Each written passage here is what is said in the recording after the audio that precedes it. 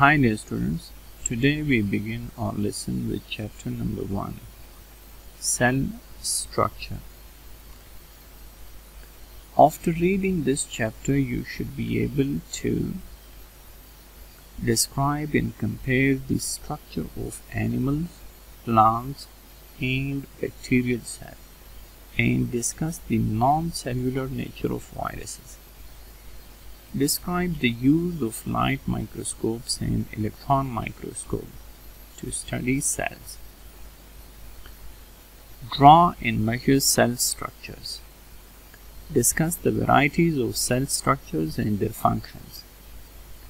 Describe the organization of cells into tissues and organs.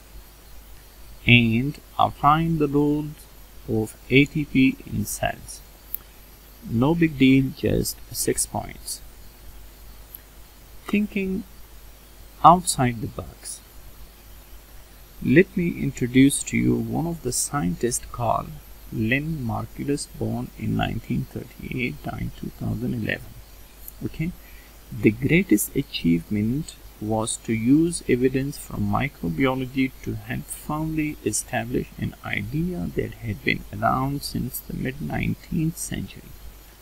That new organism can be created from combination of existing organisms which are not necessarily closely related.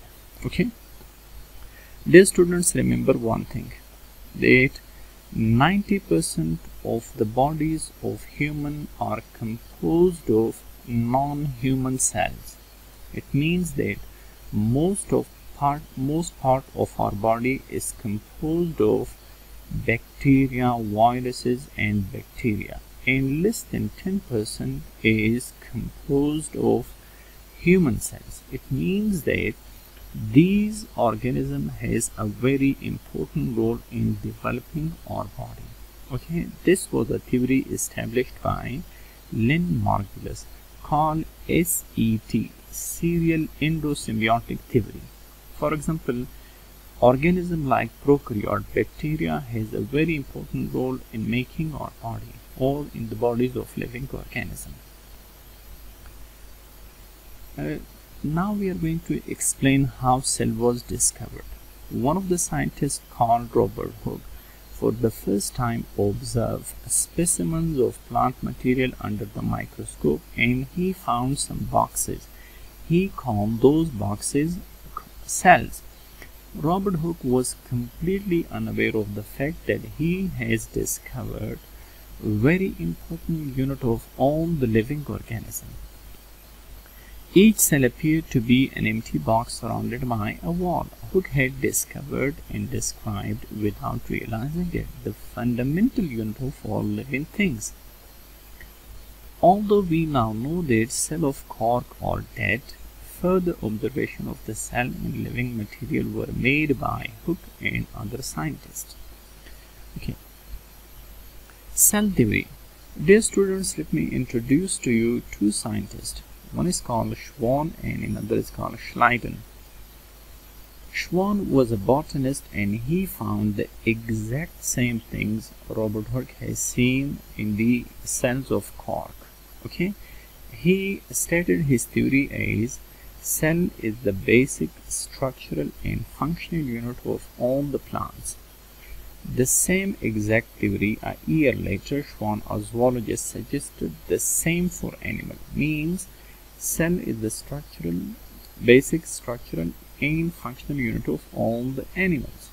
Okay, now to combine these two theories, we get cell theory. For example, the cell theory states that the basic unit of structures and function of all living organisms, means plants and animals, is the cells.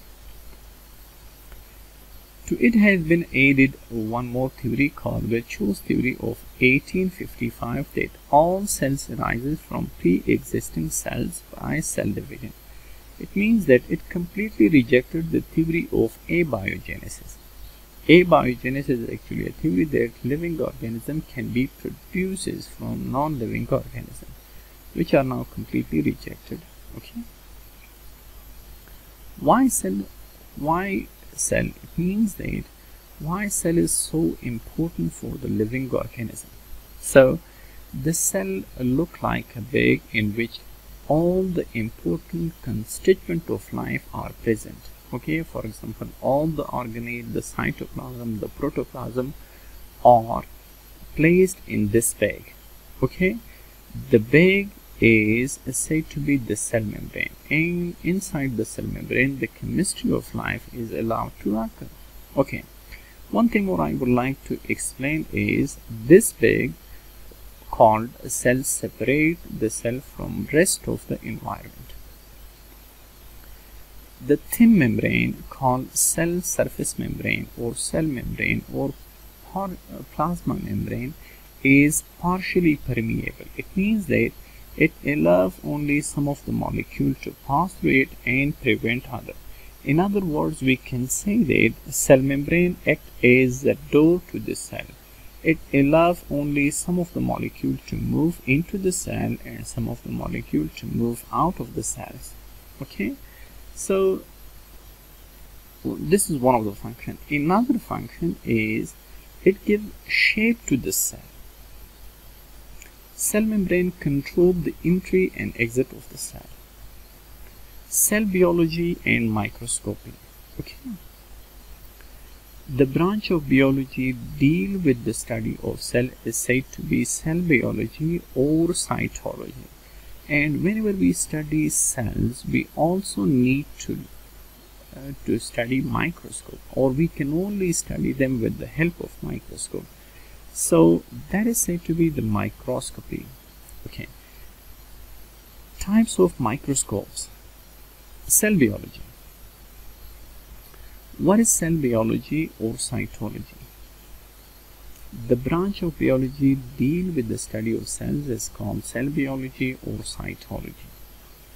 As cells are invisible to the naked eyes, therefore we can only study cells through microscope. So whenever we study cells, we need to be familiar with the types and uses of microscopes. Okay, because if you want to study cells, you need to be familiar with the use and types of microscopes. Then you would be able to study this cell structure more effectively. What is microscope? Microscope is a device used to magnify smaller things larger. Some of the cells are very smaller and you may not be able to observe them through the naked eyes. Okay, so all what we need is just to use a microscope.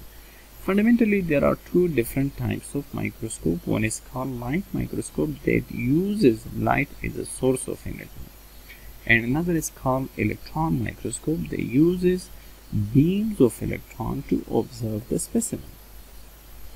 So let me explain the light microscope first. As the name represents, uses light as a source to observe the specimen. There are of two types, namely simple microscope and compound microscope. Simple microscope so called because it is composed of only one lens. For example, a hand lens can be called a simple microscope and the magnification power is very low, maybe at more or less 10 times. Okay, it magnifies objects up to 10 times. Compound microscope is composed of a series of two lenses, eyepiece lens and nosepiece lens. Okay, and the magnification power is around 1500 times. It magnifies specimens up to 1500 times. Now, this is the structure of compound microscope. For example, these are said to be the eyepieces or eyepiece lens, and this is said to be the nosepiece lens. For example, let's suppose this lens magnify objects up to 10 times and this magnify up to 100 times. So 10 multiplied by 100 is equal to 1000 times. It means that the specimen you are going to observe is magnified up to 100,000 times. Now, plant and animal cells both are eukaryotic. It means that they are mostly the same. They are closely related to one another. Still, there are different organelles. They are present only in the plant cells, and other they are present only in the animal cell. But still, they have certain features common. Number one, cell membrane. plant and animal cell both contain cell membrane. They contain nucleus and nucleolus. They also contain the cytoplasm. They both contain the chromatin material. They both contain DNA. They both contain mitochondria, and they both contain Golgi apparatus. Okay, these are actually the features. They are common to plants and animal cells. Now, dear students, look at the structure. Okay, this structure is said to be the plant cells. Okay, now you can see there is a very large vacuole. This is said to be the plasmodesmata. The plasmodesmata is actually a port. They connect the plant cell to neighboring cells. Okay, molecule can move from one cell to another cells. Okay, so other structures are, for example, a cytoskeleton, small membranous vesicles, smooth endoplasmic reticulum, ribosomes, nucleus, nuclear pore, nuclear environment, nucleolus, rough endoplasmic reticulum, Golgi apparatus, Golgi vesicle, cytoplasm, peroxisomes, mitochondria, etc. These are the different structures of the plant cells. Okay, these are actually the structure chloroplast. Okay, they are only present in the plant cells, not in animal cells. Vacuole is present in the plant cell because one larger vacuole is present in the plant cell. Vacuole are also present in animal cells, but they are smaller and temporary. Organelle. Organelles can be defined as a functionally and structurally distinct part of a cell. Okay, it means that inside the cell, these are distinct parts. They have completely different function and structure. Okay, organelles themselves are surrounded by membranes, so their activities can be separated from the surrounding cytoplasm. This is described as compartmentalization. Many of the cell contents are colorless and transparent, so they need to be stained to be seen. For example, if you want to observe the cell, you may not be able to see the cell directly under the microscope. You need to use some specific type of stains and dyes in order to observe them. For example, the word chromosome means colored body, but chromosomes are actually colorless, means transparent. You cannot see the chromosomes until you have stained them with certain types of dyes or stains. Okay. Cell surface membrane.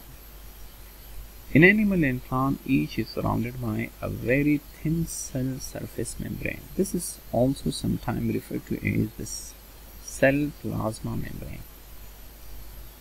The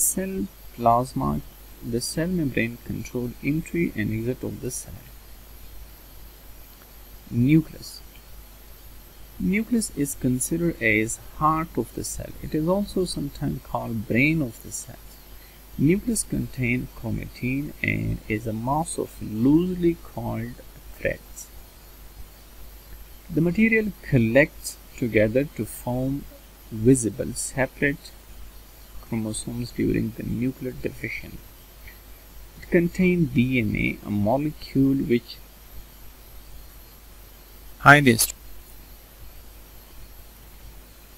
It contains DNA, a molecule which contains the instruction. They control the activities of the cells. Within the nucleus lies nucleolus, which is made of loops of DNA from several chromosomes.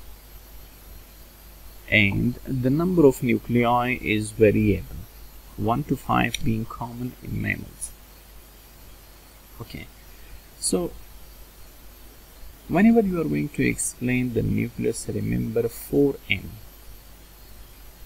Nuclear envelope surrounding the nucleus. There are two: inner nuclear membrane and outer nuclear membrane.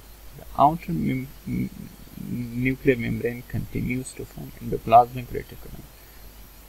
Nuclear pores are the tiny pores with the help of which messenger RNA move out of the nucleus into the cytoplasm, and also substances move into the nucleus. So one end is nuclear membrane, nuclear pore, nucleolus. Okay, and now the fourth one, nucleoplasm. Contents, they are present inside the nucleus. Cytoplasm. The space between nucleus and cell membrane is filled with the fluid, with a jelly-like material. This is said to be the cytoplasm. All the chemical reaction takes place in here. Cytoplasm is an aqueous material varying from a fluid to a jelly-like consistency. Many small structures can be seen within it. Organelle, for example, almost all of the organelles are present in the cytoplasm, and this is actually the site where most of the chemical reaction takes place. Now let me explain the differences between plants and animal cells. Centrioles are present only in the animal cell but absent in plant cells. Plant cell contains cell wall. Cell wall is absent in animal cell. Plant cell contain one large vacuole in center. Animal cell contain many vacuoles but smaller. Plant cell contain chloroplast, which is absent in animal cell. Okay, these are a few differences between plant and animal cells. Now, unit of measurement, just because cells and organelles present inside the cells are very smaller, so we can use different types of unit to observe them. Okay, in order to measure objects in the microscopic world, we need to use smaller units of measurement, which are unfamiliar to most of the people. According to the international agreement, the SI unit should be used. In this system, the basic unit of length is meter, symbol M. Additional units can be created in multiple of 1,000 times larger or smaller, using standard prefixes. For example, kilo means 1,000 times. Okay, fraction of meter, unit symbol. 1,000th is equal to 0.001 is equal to 1 watt. 1,000 is equal to 10 to power minus 3. Okay, millimeter mm. 1 millionth micrometer. 1,000 millionth nanometer. These are actually the smaller units. They can be used to measure the size of the cell or structures called organelles inside them. Electron microscope. Electron microscope uses beams of electrons which have much smaller wavelength than the visible lines. Therefore, they can observe specimen much more smaller as compared to be seen with the help of light microscope. By 1900, almost all the organelles had been discovered. There followed a time of frustration for microscopists because they realized that no matter how much the quality, how much the design of the light microscope improved, there was a limit to how much could ever be seen using light. In order to understand why this is, it's necessary to know something about the nature of light itself and to understand the difference between magnification and resolution.